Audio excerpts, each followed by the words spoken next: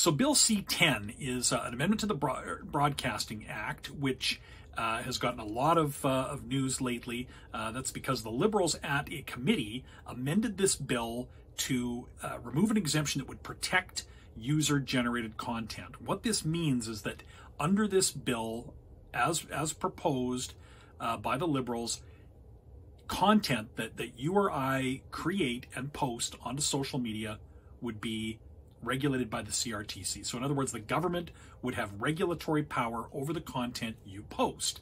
Now, legal experts have now called this government the most anti-internet government in Canadian history. Experts have called this a full-blown assault on free expression.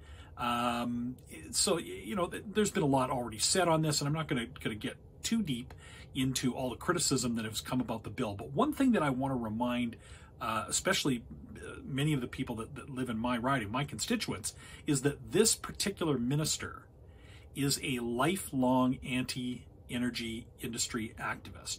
He was the star Liberal candidate who in the last campaign came out and admitted that Bill C-69 is designed to ensure that energy projects can't get built and that there will be no more pipelines and no more energy projects. So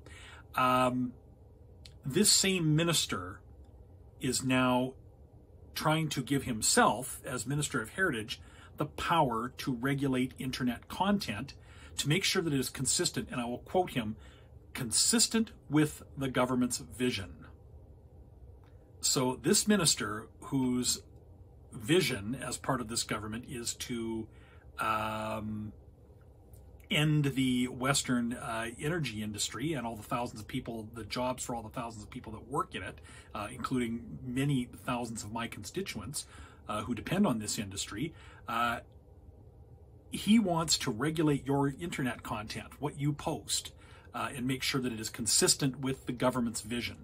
The thought is frankly terrifying. We will resist this bill with every parliamentary tool available. The minister has already said they're going to backpedal a bit because of the outroar or the outrage that has come on this. But I wanted to just make sure I get this out there so people that are concerned about it know that we are going to do whatever we can to ensure that this government, no government should have those powers, and this government in particular, it would be a disaster if we gave them the power to regulate what you post online for its consistency with the government's vision.